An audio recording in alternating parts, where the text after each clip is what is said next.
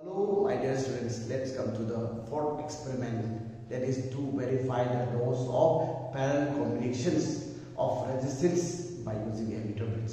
Here is the correction. This correction is almost similar to that which we have done previously for series combination. Here is the correction. Experiment number 4, to verify the laws of parallel combination of resistance by using a meter bridge. Here same, the theory is same according to Wheatstone bridge balance condition. P by 2 equal R upon S. Then after solving this, then x equal to 100 minus L by L into R. Here is the correction is here. We have already shown here two resistance of R1 and R2 of different resistance or maybe same resistance. We have to be connected in parallel. First we have to connect one by one. सबसे पहले हमने R1 का एक resistance निकालना है, R2 का भी अलग से निकालना है और बाद में हम दोनों को इसको पैरेलल में जोड़ना है. Okay, here is the correction.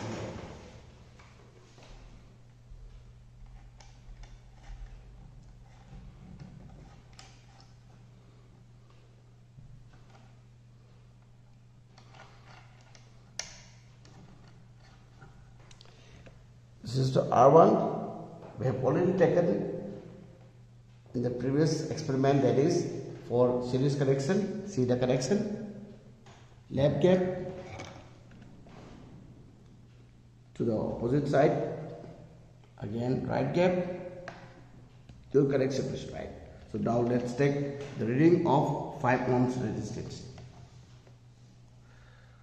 5 ohms. Take 5 ohms.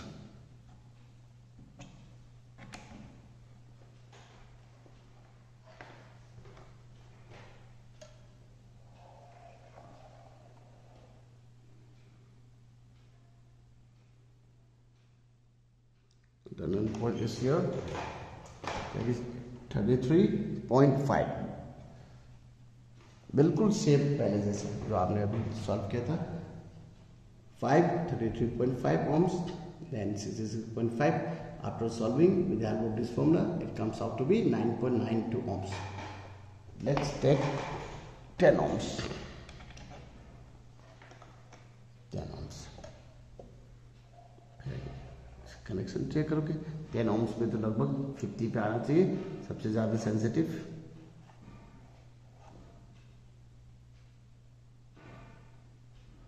अभी 50 ohms में आ गया. 50 ohms में सी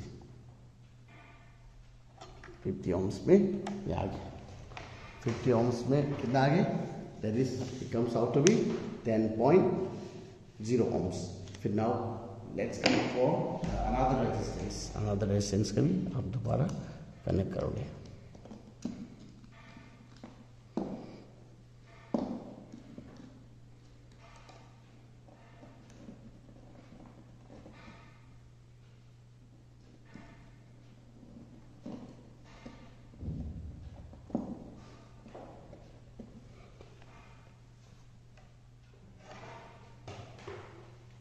टेन ohms के लिए हम 15 ohms से शुरू करेंगे. 15 ohms. 15 ohms.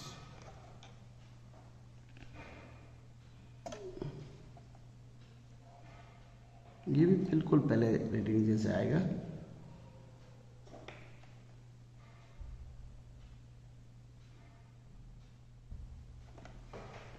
$41.5 में आ गया. 41.5. Here 41.5, 58.5, that is 21.15.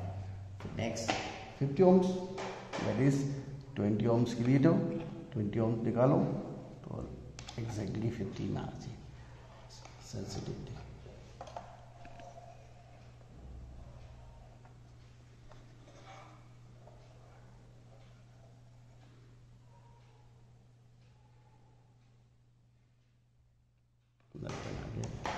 This 50 ohms.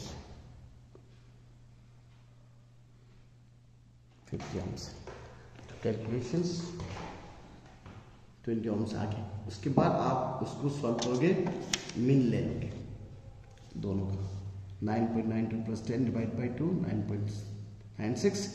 Again दोनों रेजिस्टेंस आर 2 का भी दोनों रीडिंग का इसको भी मिल ले लो 21.15 plus 20 divide by 2 20.57 ohms. Then by using this formula Rp equal to R1 R2 by R1 plus R2, the answer is comes out to be 6.71 ohms. आप लोगों को पता है रेजिस्टेंस पैरेलल कॉम्बिनेशंस में लगाने के बाद नेट रेजिस्टेंस इंडिविजुअल वैल्यू से भी कम आ जाते हैं. ठीक है, अभी हम इसको पैरेलल कनेक्शन करेंगे. तो पैरेलल कनेक्शन के लिए आपको ज़्यादा ध्यान देना बहुत जरूरी है. कनेक्शन इसके लिए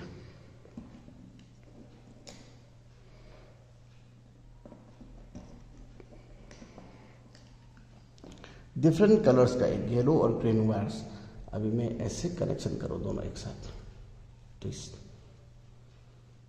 ध्यान रखना आप इसको एक पॉइंट में जोड़ दीजिए कनेक्शन.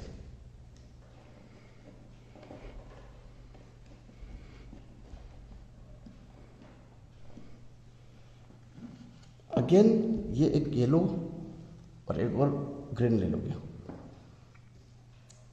इसके साथ सामने जोड़ के फिर क्रॉस में आना. ठीक है, हम इसके साथ जोड़ो कनेक्शन.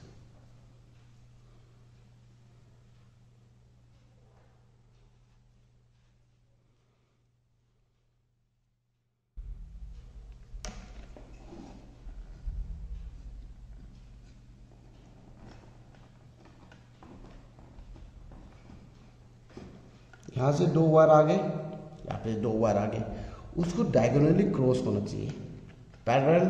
ये सामने सामने एक तो यहाँ जाना चाहिए, एक यहाँ जाना चाहिए. उसको ऐसे सीधा ऐसे इस तरह से. अभी हमने इसकी साथ पैरेलल जोड़ दिया.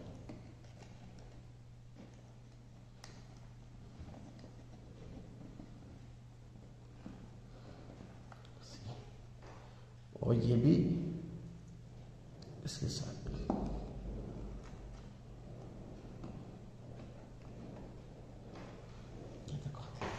सामने सामने आगे पैरेलल वायर्स. ये यहाँ से जो राइट गैप का एक पॉइंट में जाना है, पर ये वाला पॉइंट यहाँ से आना नहीं चाहिए. बिकॉज क्यों, इसके अंदर में जो वायर बाउंड और मे बी कार्बन रेजिस्टेंस जो भर रखा है उसको रीड करने के लिए डायगोनली लेना है. डायगोनली ये ध्यान रखना, बहुत इंपॉर्टेंट पॉइंट है. डायगोनली ये पॉइंट आप ये पॉइंट कहाँ पे जोड़ोगे, इस पॉइंट में जोड़ना है.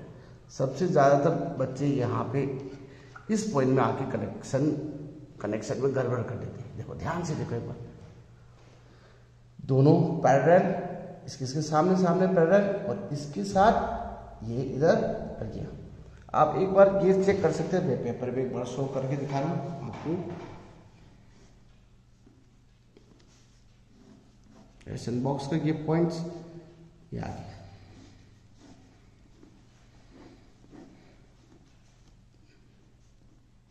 ये R1 है और ये R2.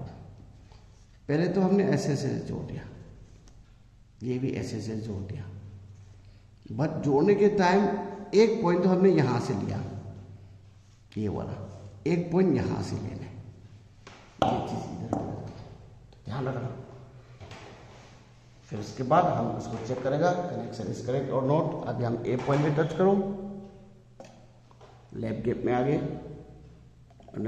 टूवर्ड्स लेफ्ट साइड में गलवांडो डिफ्लेक्शन हुआ. अभी आप राइट में टच करो और ये राइट में डिफ्लेक्शन हो गई. The connection is right. अभी हम उसको रेजिस्टेंस 6.7 है, तो हम अभी हम 4 ओम से शुरू करेंगे. 4 ओम्स.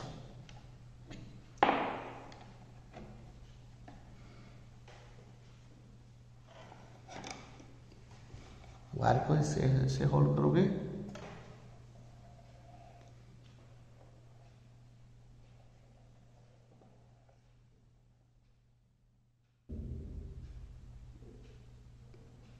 तो भी 37.2 के आसपास है. 37.2, थोड़ा सा 37.2. तो 37.2 मीन्स 62.8 ohms 100 माइनस. तो सॉल्व करने के बाद कितना आ गया 6.75 ohms. फिर नेक्स्ट अभी हम 5 ohms इस्तेमाल करेंगे. रेजिस्टेंस बॉक्स है 5 ohms.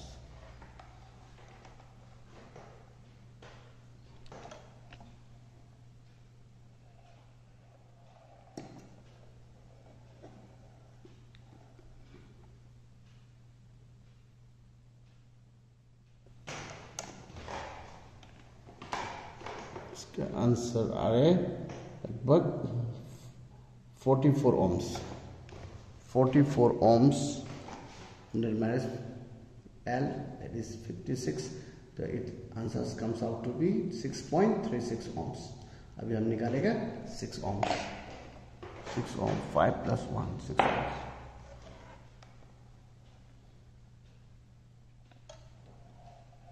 Six ohm तो 50 के आसपास आना चाहिए, because it is more sensitive when all the 4 resistors are of the same order.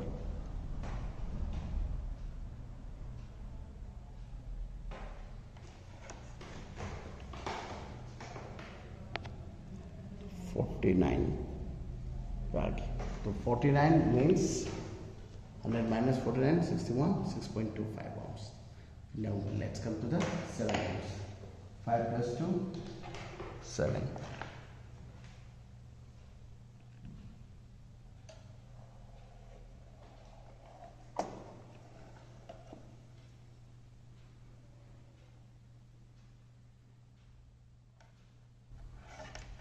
Answer is coming at 53.2.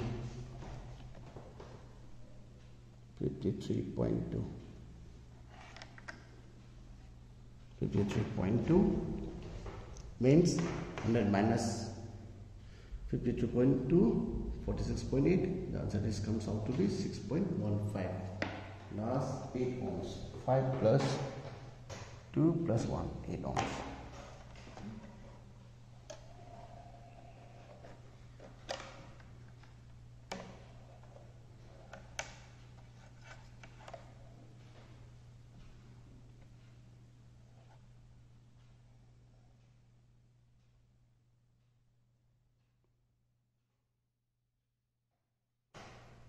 $56.8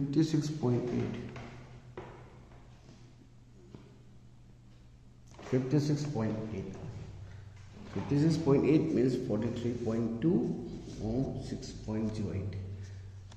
कितना ऑब्जर्वेशन ले लिया हमने? 5. 1 2 3 4 5. तो इनको सम करके डिवाइड बाय 5 करो. The answer is comes out to be 6.318 ohms. तो थ्योरेटिकली कितना आता है? 6.71 ohms. और अभी हमने दोनों वायर को पैरेलल जोड़ने के बाद कितना आंसर आया? 6.318 ohms. So this verifies the laws of parallel combination of two resistors. That is, the experiment is completely successfully completed. Thanks.